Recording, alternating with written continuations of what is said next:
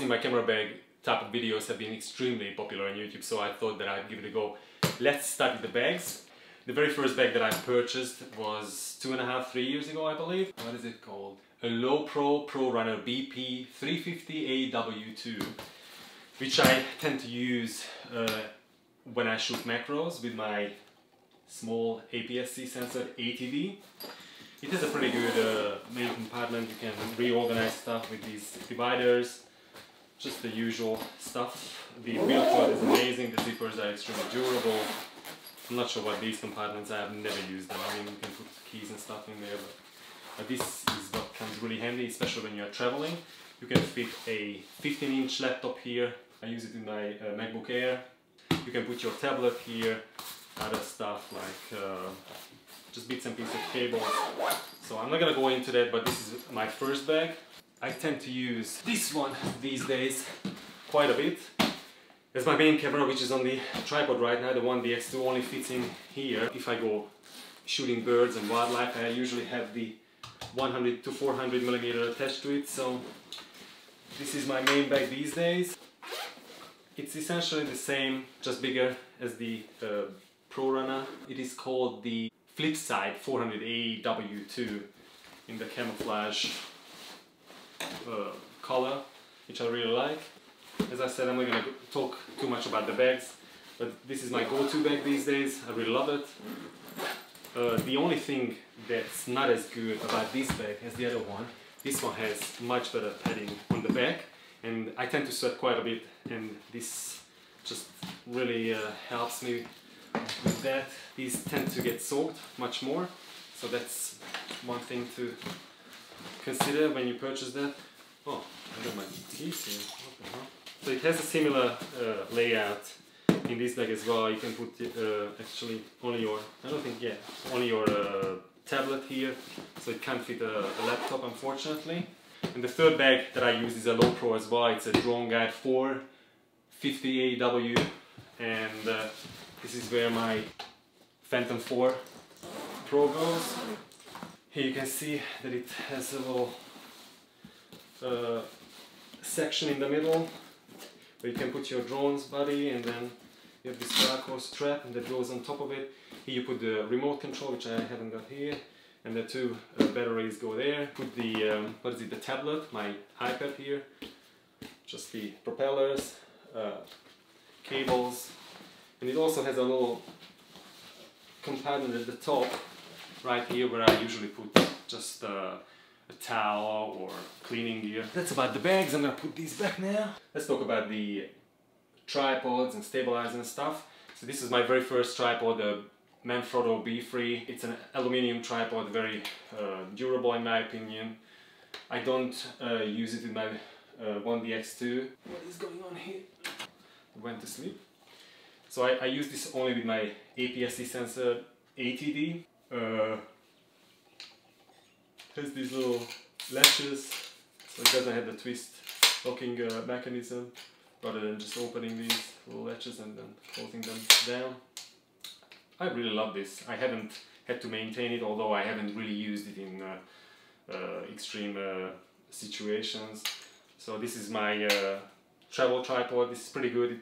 I think these are extremely good for the small mirrorless cameras these days. I should also talk about the main tripod that I got. My One DX2 is currently sitting on the tripod.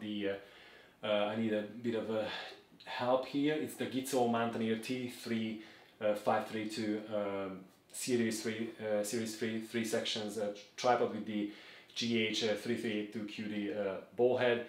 That ball head is absolutely amazing. It has an inbuilt bubble level, pen control knob, and also on the ball head you can control the friction. It has a friction control knob.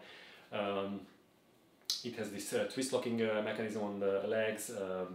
The center column can extend up to almost 2 meters, I think. It's crazy tall. Super stable, very light, a bit on the larger sides in terms of length, but it's an awesome tripod. The build quality is amazing. I think together with the really right stuff, it's right up there. So that's the main tripod. The next thing that I'm going to talk about is this Ronin S that I bought 6 months ago or so. I thought that I would be using this quite a bit, but it's actually quite heavy, and I haven't even put my 1DX on it. If you use this for hours on end or a few hours a day, then you really gotta be mindful of what it can do to your back. So just make sure that you hold a nice upright position. But it's an awesome gimbal. The build quality is absolutely ridiculous. Unfortunately, it does not support certain features yet. Only has an infrared cable which optically triggers the camera, so for shooting. But it has all sorts of features. I mean, you can check it out online. Overall, I'm really happy with it. It gives amazing hyper smooth results, and I can only recommend it, but the weight can be a big con, obviously. Next thing is gonna be my GoPro stuff. I bought a GoPro Hero 5 Black 3 years ago, and all of a sudden the audio just stopped working. So I took it back to JB Hi-Fi where I purchased my action camera, and luckily I couldn't even remember I had extended warranty, and it came really handy because in the end they replaced it and I got a new Hero 7 Black with image stabilization, electronic image stabilization. It has this awesome hyper smooth feature. I think it's awesome. I'm gonna just throw the Ronin S into the bin. I'm just joking. I think the image quality is a little bit better, about 10-20% if you had to quantify it, than the Hero 5 Black. And let's just go through the accessories that I've got. So this is the GoPro Joe's flex clamp. This is pretty cool. I use it whenever I go riding on my bike. You can put it all over your bike, really. It has this adjustable strap inside, so you can control the depth of height grips onto the surface, so it's pretty good. This is just the extension, and this one is pliable, so really flexible. You can put it all over the place, twist it, turn it, super durable. This next thing is the Scenelapse 360 time-lapse device. I only bought it because I really like this sound, so I can sleep. This is pretty cool when you are shooting a time-lapse. Use this in the city quite a bit. Leave your GoPro on it, turn it at a certain angle, and you can control the actual angle it's gonna move during a 20-30 minute time-lapse. Shut up. Stop this fucking nonsense. What the fuck is going on? So the second last accessory that I've got is this Chesty. It's pretty good for people who are into this kind of harness fetish, so you can chill at Folsom Street. I'm gonna get out of this shit! I'm gonna put this back on. Vomit alert! Back in business! So this little accessory is pretty handy. It comes really handy when you're trying to shoot behind the scenes footage, a little bit of B-roll. Just gives you a different perspective, different view. So I quite like it. I used it for a time warp video, which you can check out on my channel. I'll give you the link at the end of the video. This is the very last accessory that I want to talk about. This is the 3-way grip extension, which has a little inbuilt tripod down at the bottom. So you can just turn it around and then screw it in, and then just place it down and do all sorts of things. You can extend this, tighten. So it's pretty cool. You can actually hold it like this as well if you need a little bit more reach. This is just a selfie stick essentially. The next thing that I want to talk about briefly is this Joby GorillaPod SLR zoom tripod. This is, I believe this is the smallest. At the time of purchase I didn't know that this was the smallest, so I thought that I was going to be able to use this with my APS-C ATD, but it's just too heavy for it. So I tend to use it with just setting up loom cubes, so for lighting and for the GoPro as well. But it's cool. It has these, everybody knows, these little pliable or flexible little legs that you can wrap around all sorts of surfaces, so it gives you a bit of flexibility, literally. So next thing that I'm going to talk about is my flash. I've got a Canon 600EX2 RT. I think this model was released back in 2016. It has a flash guide number of 197, which essentially means that it's super powerful, very customizable. It has this little wide angle panel and the catch light panel. The other accessories that came with it, the bounced flash diffuser and a couple of gels. You can place it down if you're using it off camera. It comes in this little pouch. The accessory that I've got that I use quite a bit thanks to a friend of mine who suggested this on Facebook.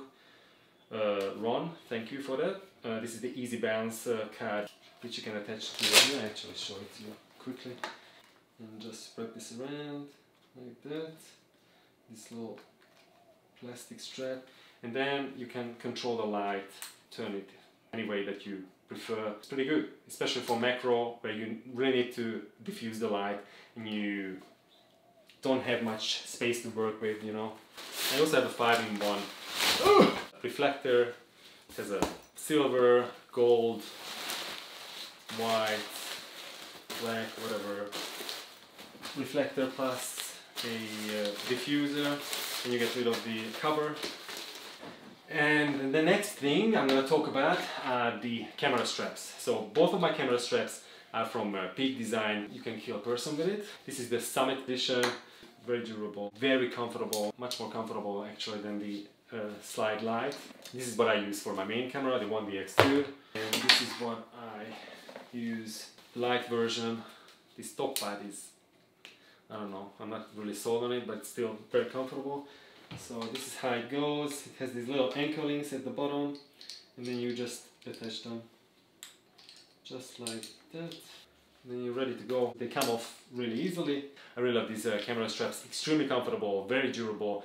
The whole system just works flawlessly. You can change the RAM, put the anchor links on a tripod collar. You can attach it to anything really. I have an anchor link attached on my big camera to the bottom, so I can just put it to my side. It doesn't move whatsoever, so these camera straps are top notch. And the other accessory that I've got from Peak Design is a camera shell, a large one. I'm actually gonna demonstrate what we can do. Just put this in so you guys can see what it is. Pull this. Gives it awesome protection from the extreme weather, but this one is obviously too big for this camera. I really love the DWR finish on the top of this. Feels good as well. Comes off really easily. You just pull this part here, comes loose, and then you do the same here at the front, and that's it. And then it just slides off. So it's pretty cool stuff. I haven't really used it much, but if you shoot a lot in inclement weather, seaside, a lot of sand and even in snow in the mountains, this can come really handy, I think, just as an extra protection. So the next thing that I'm going to talk about a little bit is the microphone that I got. My main microphone is the Rode Video Mic Pro Plus, which is currently sitting on my 1DX2. I really love that microphone. You can customize it. It wasn't too expensive. And the first thing that I did to this microphone was get rid of that windshield that you have. It has a high pass filter. You can control the output gain.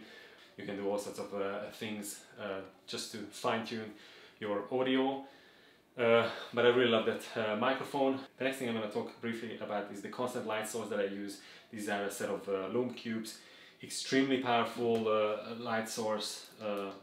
Works as a strobe as well. You can see, I mean, it's ridiculous. There's 10 different levels. It has an inbuilt optical trigger, so you can use it in conjunction with the major flash. Hold this down and then switch it off. Just because the light source is so small, it has a major drawback. It keeps out harsh light, so you definitely need a diffusion panel. Waterproof as well, so which I haven't tested yet, but I'd like to eventually. Just briefly about these remote release cables. This is the RS60E3 for my APS-C sensor. Super basic, just native Canon stuff. And the other one is a RS80N3 remote switch, which has a different connection.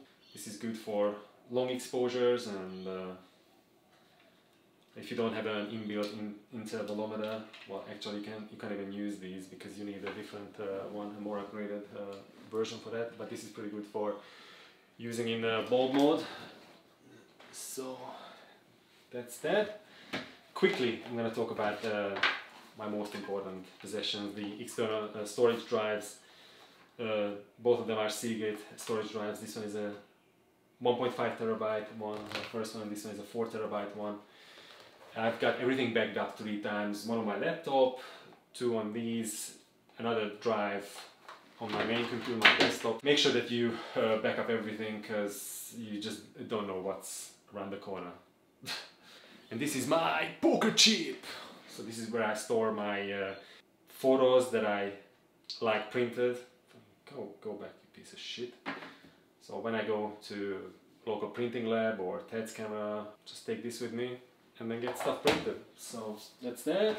This is my MacBook Air, an old model. I think this was released back in 2015. I think so. 128GB SSD, so I'm very basic, but I use this quite a bit for my Final Cut Pro edits. It struggles quite a bit, especially if you do things like stabilization or 4K footage. You can forget about that because you're gonna be just pulling your hair out. But I really love this. It weighs nothing, 1.1 kilograms or something. Also has 2 USB ports, a card reader port as well. So this is what I'm gonna be taking with me to Hungary. So that's my laptop. Everybody has got one. Boring. Next comes the filters. These were two of my first filters. Both of them are Hoya.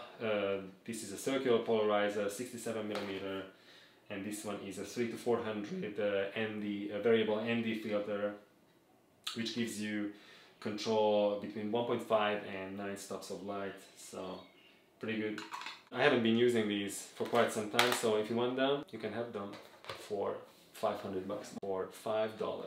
This is the filter holder, my Nisi advanced kit filter holder, 100mm, which has the filter holder, and here we have the enhanced, I'm not going to take anything out, an enhanced circular polarizer, the adapter rings. It has 3 ND filters, 3, 6 and 10 stops, a soft grad 3-stop, and a reverse grad. That's that. I really love these Nisi filters. They have almost zero color cast, super high quality glass, easy to clean. The only thing is that it can be a little bit difficult to put the filters on. It takes a few minutes, but I mean, you get used to it, so I really don't mind spending a minute or so putting everything together. I'm not going to go into details. There are plenty of great reviews online. Also, this is my Phantom 4 Pro drone from DJI. I've had this for 2.5 years. I actually managed to crash this once. No, not here. I flew up to 120 meters and the propeller just flew off due to some motor error. One of the motors just stopped and just spiraled down out of control. My initial reaction was just, you know, running towards it because I saw a gazillion of error messages pop up on my screen. I couldn't catch it, obviously. It would have cut my fucking hand off or arm off. It's a bit heavy. In terms of image quality, pretty decent. A little bit soft, even at f8, which would be the optimal aperture for this, I think. I've been shooting all of my aerials with this drone. I absolutely love it. Very reliable, except when it crashes. If I had the money, I would probably upgrade this to, well, not upgrade, because I mean, essentially it uses the same sensor, although from Hasselblad, I think. The new DJI Mavic Pro. That one is much smaller, obviously. If the new one comes out, the new Phantom, then I think I'm gonna invest into one of those. Last thing that I'm gonna talk about are these lenses. Well, actually get this out of the way, this camera. This is a Canon ATD, my first ever DSLR. I got this back in 2017, so just over 2 years ago actually. And I haven't really used it much ever since I got my main camera, which is the 1DX2. I use this mainly or solely for macros. Because of the crop factor, it gives you more detail, you get closer. I love this camera, awesome vlogging camera still. Little flip out screen comes handy when you're shooting yourself with selfies, and touch screen is actually more configurable and more responsive than on the 1DX2. The 1DX2's touchscreen is pretty dumbed down in terms of what you can do with it. That's that. So let's talk about the big boy a little bit. This is my 1DX2 that I got about 1.5 years ago. I absolutely love this camera. This is my go-to camera. I've been shooting quite a bit of birds in the last several months. I got it completely customized. I have 3 presets just for bird photography. I have set up back button focusing and also can switch between a single focus point and zone AF, which covers the entire range or viewfinder. I know it's heavy and it's not for everybody. I love the grip of it. It just feels great. It uses a massive battery, the LPE19, which gives crazy amount of shooting time. It's an awesome camera, crazy workhorse. I can't wait to see what the next version is gonna be, if they are going mirrorless or they will be releasing the very last flagship DSLR. It has the 35mm f1.4 prime on it.